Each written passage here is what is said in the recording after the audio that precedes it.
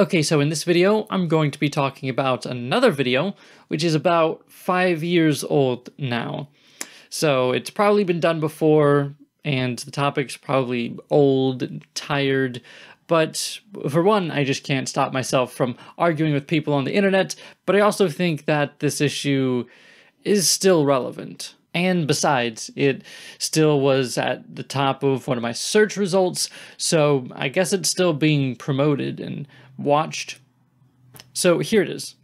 On his show, Bill Maher implied that all Muslims hold pernicious beliefs. That was his word, pernicious, which means Yeah. You can watch the relevant clip of his show here on YouTube. In fact, I'll put a link in the description for your convenience. And in it, it's pretty clear what Maher meant. He meant that Islam, as a religion, teaches harmful things, and that a significant number of Muslims in the Muslim world follow these harmful teachings, leading to harm. He was not saying all Muslims or everyone in these countries, or even most Muslims or most people in these countries. He wasn't condemning Muslims. Instead, he was talking about observable, verifiable, measurable fact about words written in books and the actions of people. Ben Affleck, who agreed to be on the show for some reason, said that Maher's statement was gross and racist because he thought Maher was implying that Muslims have a harmful effect, that they are dangerous or evil. You know, it's funny, it's really funny, really ironic that Affleck said this exact thing right after Sam Harris said this. Well, I mean, the crucial point of confusion is that we have been sold this meme of Islamophobia, where every criticism of the doctrine of Islam gets conflated with bigotry toward Muslims as people. Right. And that is it's intellectually ridiculous. Even it gets. So it really isn't. I'm not denying that certain people are bigoted against Muslims as people. Right. And that's a problem. Big of you. And he knows that there are over 1.6 billion Muslims in the world, and that generalizing about a large group of people is racist and gross, which it is. Okay, let's get the obvious out of the way. Islam is not a race, and this guy is a dumbass for not realizing that. And that's a large part of the issue here, that this guy can't seem to differentiate between the people in these areas and the ideas that they hold. We're talking about one of these things more than the other, and you can still like Muslim people, but not like some harmful things that they may or may not believe in. But okay, let's not generalize, all right? According to the Pew Research Center in 2013, sorry I couldn't find any more recent data, what was it? 56% of Middle Eastern and North African Muslims supported executing those who leave Islam, and 76% of South Asian Muslims supported it as well. When it comes to women's rights, which, you know, here in the West we do enjoy our women's rights, 87% of Middle Eastern and North African Muslims, 88% of South Asian Muslims, 93% of Southeast Asian Muslims, 70% of Central Asian Muslims, and 43% of European Muslims believe that a wife must always obey her husband in her private life. So much for gender equality. The majority of Muslims in Egypt, Iran, Palestine, Pakistan, what else was there? Afghanistan and Malaysia supported stoning as a punishment for adultery. Homosexuality is punishable by prison or in some places even death in the majority of the Muslim world.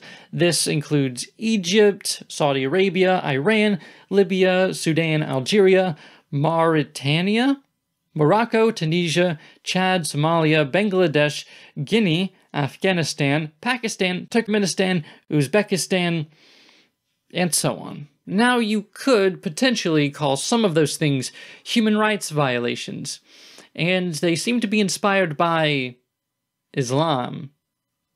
And these aren't the only things going on either, just ask a number of international organizations. But Maher didn't back down from his argument because there is violence and evil in the Muslim world, and he does believe that organized religion is pernicious. Again, completely ignoring the actual points that he made on the show. He was saying that a significant number of Muslims in the Muslim world held these dangerous beliefs. And he even specifically pointed out the example of 90% of Egyptians saying that they supported the death penalty for leaving Islam. I mean, that number is actually wrong, but it is at least a simple majority, or was back then. His real point, was that the number of Muslims who support violence was not an outlier. And you may have caught that if you were actually paying attention to what he was saying. He argues that the Quran does say some very outdated and potentially dangerous things about how people should be treated. Teachings that are proven to have a harmful effect when interpreted by ISIS or Al-Qaeda, who are Islamic groups that, Mar would argue, share a lot of the same beliefs as everyday regular Muslims. Therefore, all Muslims have a lot of the same beliefs as ISIS, which is true and terribly misleading. No, it's actually you who's being terribly misleading right now. Mar wasn't even the one to bring up radical groups. Instead, that was, what was it, Nicholas Kristof? Yeah, Nicholas Kristof and then Ben Affleck, who were arguing with him, and both of whom you are just parroting right now. Well, 5 years ago. Both Mar and Sam Harris were indeed talking about the everyday Muslim in the Muslim world. In fact, they spent quite a deal of time trying to explain that they weren't talking about just ISIS or such extremist groups. But evidently it fell on deaf ears. Aslan argues that Muslims who distance themselves from the extremist elements of the Muslim community by claiming that those extremists are not real Muslims are denying that religious violence has a religious motive, and it obviously does. So Mar is right. Islam is a part of this. So it seems like he kind of gets it. He almost understands that a religion can incite and promote religious violence. But he only relegates that to extremist groups. It's not just extremist groups. It's not just terrorism or militant groups or holy wars, or these sorts of things. It's also discrimination against women, beating women, honor killings, imprisoning gays, killing gays, the massive oppression against those who just don't believe Islam, and those who seriously want to kill those who leave Islam. It's not, you know, just small groups of Muslims here and there who believe these things. It's about half of these Muslims, depending on which belief you're talking about. Some support more of these beliefs than others. But Mar is also wrong because, and I quote, Islam doesn't promote violence or peace. Islam is just a religion, and like every religion in the world, it depends on what you bring to it. End quote. Okay, I understand. You know, violent tendencies and even bigotry can sprout outside of a religion, even if you are religious. The thing is, Islam doesn't really do anything to stop it. Imagine for a second that you have violent tendencies already, and then you convert to Islam. Islam isn't going to do much to stop you, and in fact, it can't without being inconsistent, because Islam was spread in large part by conquests, some of which Muhammad was directly involved in. And sure, I know somebody's going to tell me in the comments that the Quran says to you be your religion and to me mine, and that there's no compulsion in religion, but we have really mixed messages. Well, for one, the Quran says that Allah is loving and merciful, but it also says that God does not love non-believers and that he will show them no mercy. He will torture them forever, infinitely. So you kind of get the idea that you can be, you know, merciful, loving, and good without being merciful, loving, and good to those guys over there. And it also says in one part that you should slay the idolaters where you find them. So there's that. Compare that, then, to a person with violent tendencies converting to Buddhism. I would wager to say that they are far less likely to be violent, or they would be much less violent, because, well, Buddhism teaches non-violence. That's a big part of many forms of Buddhism.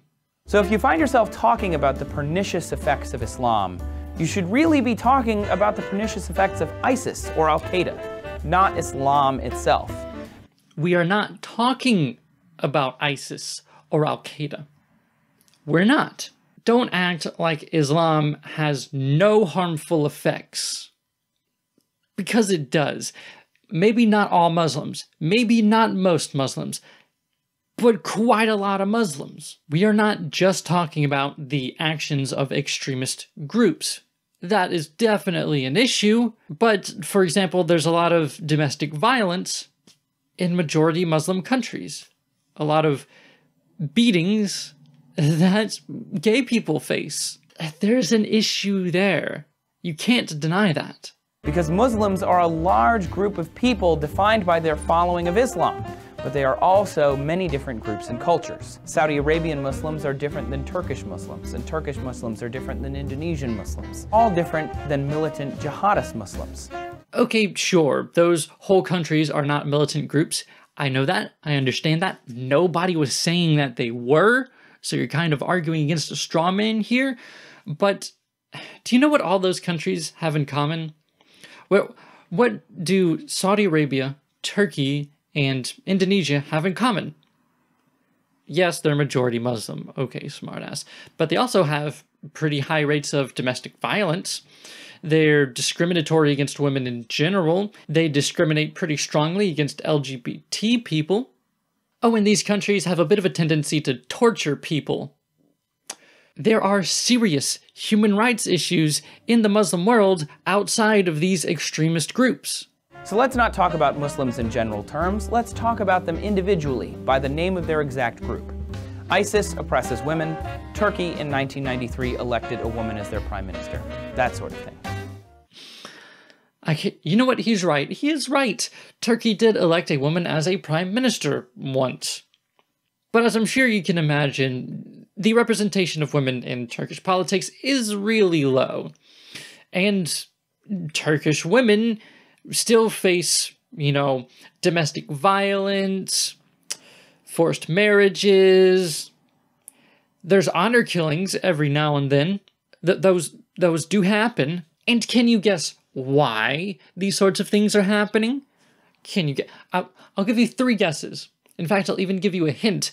It's the same reason why, despite gay marriage being perfectly legal in Turkey, gay people in Turkey are still victims of discrimination, beatings, and the constant threat of murder. Have you figured out the reason yet? Oh, but no, Turkey is so progressive. He says that we're talking about Muslims in general terms.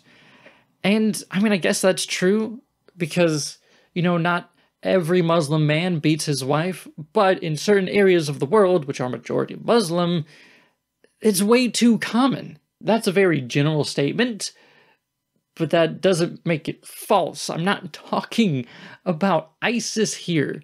I don't have an issue with Muslims, or even Islam necessarily. You could follow the Quran pretty closely and be a decent person and be respectful to everyone. The moderate Muslims do exist, and that's very admirable. My intention, and presumably their intentions, were not to say that Islam is completely bad, can never be good. My intention is to bring attention to the terrible things that are going on in some areas of the world.